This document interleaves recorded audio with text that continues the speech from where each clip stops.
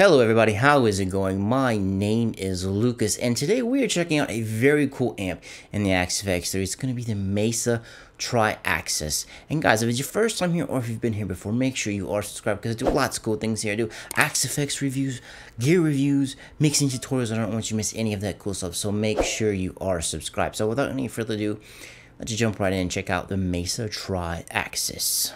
So this is from Yex amp guide. You can find this on the Fractal forum.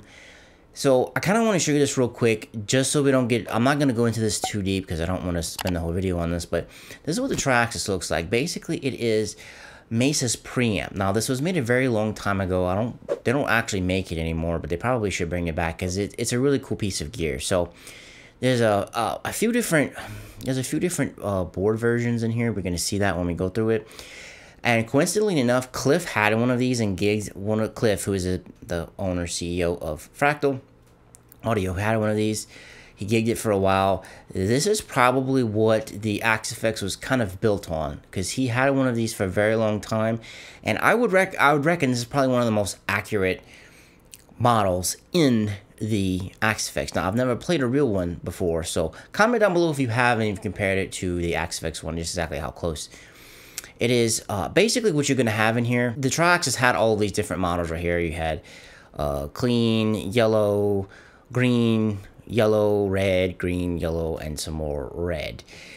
So as Cliff says in here, the one in the Axe-Fx, some things are going to be a little bit different than it is in the preamp, just knob taper wise, but it's pretty much the same. And these are the different models that we're going to be looking at. We have a few different right here. We have the clean, red, green, yellow, and then we have another red. Important thing I want to hit on while we're here. Cliff says he did not use the Boogie power amp model for these, as I always prefer using my Triaxis. I have two of them with more of a typical power tube. My favorite power amp with the Triaxis was a VHT 2502. So the power amp model is very similar to that. And I did find that actually to be true, because going through and dialing in these amps, it's very different from your typical Mesa amp. You have to kind of take your idea of a typical Mesa amp and you have to like turn it a little bit. Like you have to like clock it a little bit, and then once you do that, things make a lot more sense. Let me play some, I'll play the clean mode for you. Now this is based off of the Mark 1, the Fender Princeton. This is what Mesa started on. It's the Princeton with the black faceplate. Alright, play a little bit for you. Using my Mayonnaise Duvel, I have bare knuckle war pigs as pickups, and we're going to be in the split coil / single coil mode for this.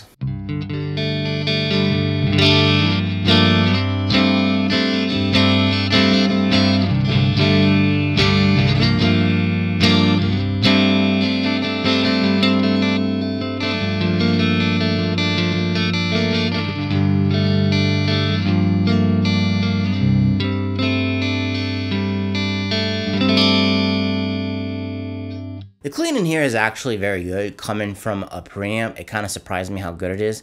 I did not touch the EQ. In here, cab wise, I'm using ML Mega Green, which is some of the best greenbacks ever made, into a Mesa cab. I'll kind of like that for clean and kind of crunch stuff. So I'm going to be bouncing between that and GGD Cali, which is some of the best V30s ever put in Mesa cabs. So moving right along, and guys, if you don't have any of these IRs, don't worry. Just grab your favorite IR ever for anything you make. It does not matter. Grab your favorite IR and then go to town on the amp, okay? As long as you know the IR and you like it, that is what is important. Moving right along. So I'm gonna switch from green to back to Cali on this. So the LD1 Red, this is based off of the TX4 board. In the Triaxis itself. Basically what this one is it's kind of like a British crunch lead, so it's kind of like a Marshall sound. I say kinda. It's this weird kind of thing, but that's what you need to go with this into. It's basically a crunch sound. So I'm in drop C, by the way. We're gonna go back to normal pickup mode. I'm gonna start on the bridge, and I'll play a little bit and mess around.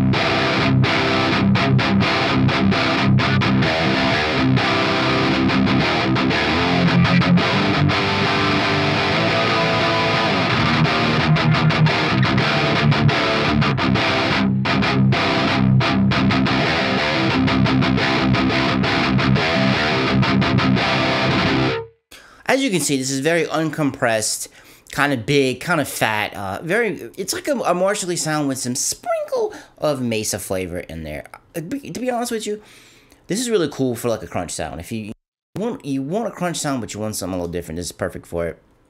EQ wise, it's one of the few ones that doesn't have the Mark V in it by default. I just pull out a little bit of mids in there. I did not have to fight very hard to get this to sound good. Keep that in mind, because as we go forward, you're going to see that change. As you heard it with the drive, I got a little bit more kick in the butt. Let's see what it sounds like with GGD Cali. Like I said, best V30s ever made in some Mesa cab.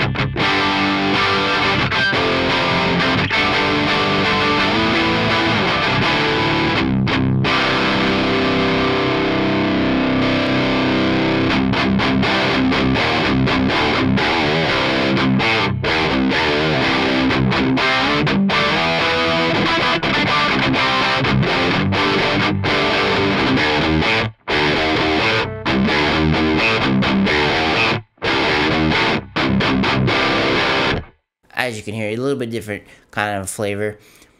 Either one of them sound good, to be honest with you.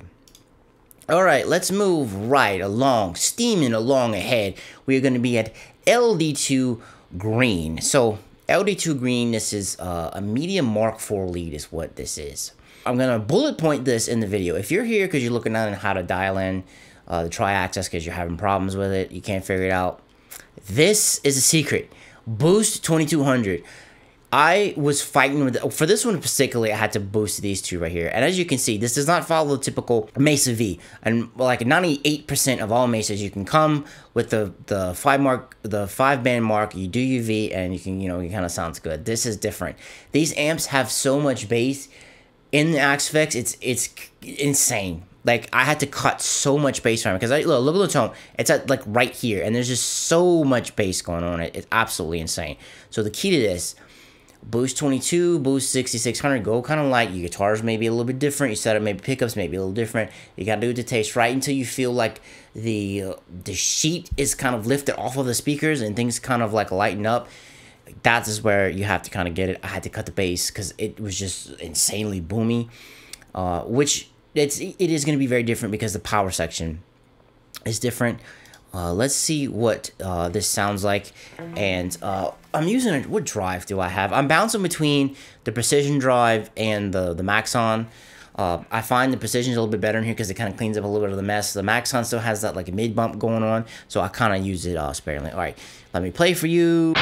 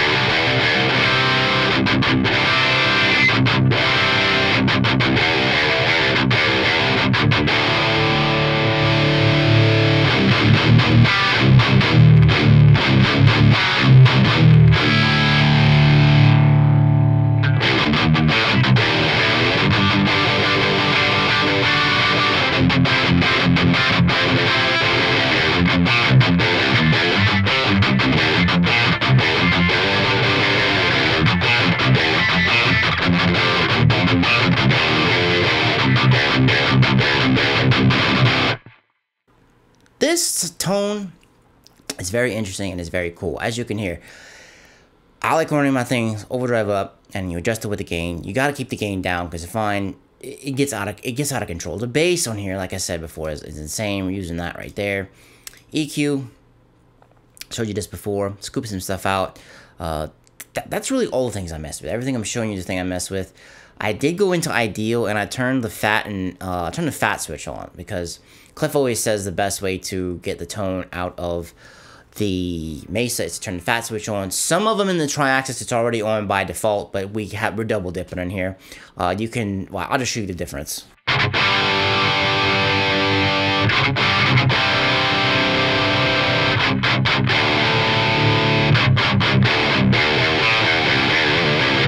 A slight difference in there.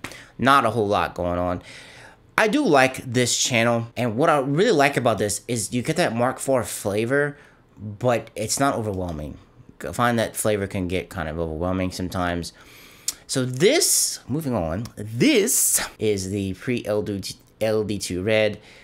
It's just kind of marked Reg Fred. I think this is just kind of like gain upon gain upon gain upon gain upon gain. EQ is kind of similar, got a lot more bass. We're using the clone for this, the clone, however you want to pronounce it. We're using that for this. I find this one is a lot better for leads, to be honest with you.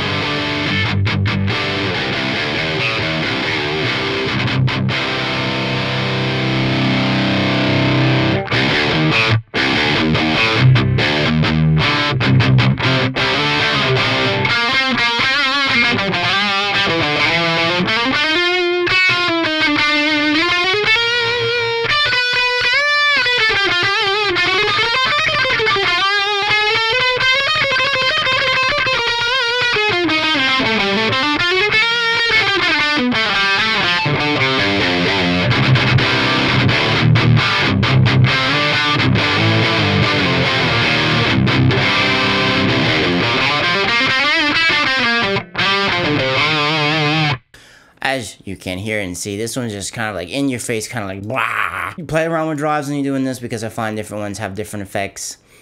The preamp presence and the post-amp presence, mess with that a little bit. I did that. You can get things brighter. I lowered the treble down a little bit from my initial patch because I thought things sounded a bit bright and a bit harsh. Moving right along to the very last.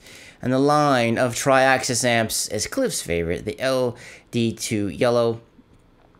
And this one is, it's based off of the Mark II Plus.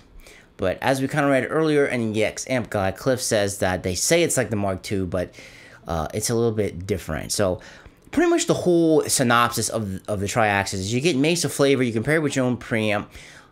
You get things sprinkled in, but they're all unique on their own. I find this is probably one of Mesa's best amps they ever made, to be honest with you, because it's so radically different. I don't say radically different, but it's what makes Mesa Mesa, but then they kind of ventured off into areas that not a lot of Mesa people think about when they think about a Mesa sound, if that makes any sense. Okay, enough of me rambling. Let's play along. Most importantly, output EQ. As you can see, it's kind of very similar to the other ones. 22 and 6600 are up, and I had the custom mode bass drive. We're using the Maxon for that.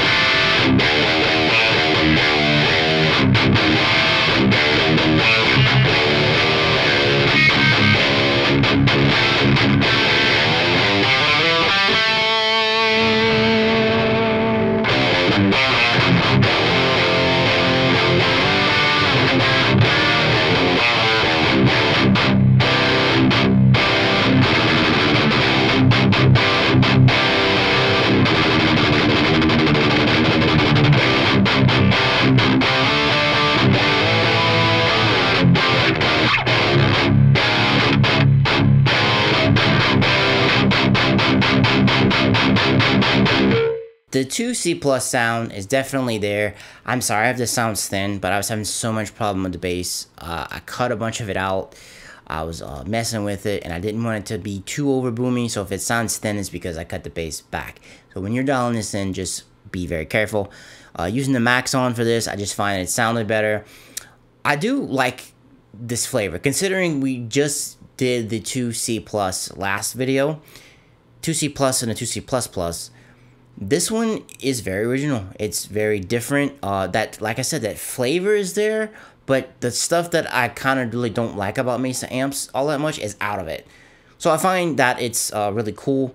Let me just jack the gain up for you a little bit, and I'll get you right on out of here.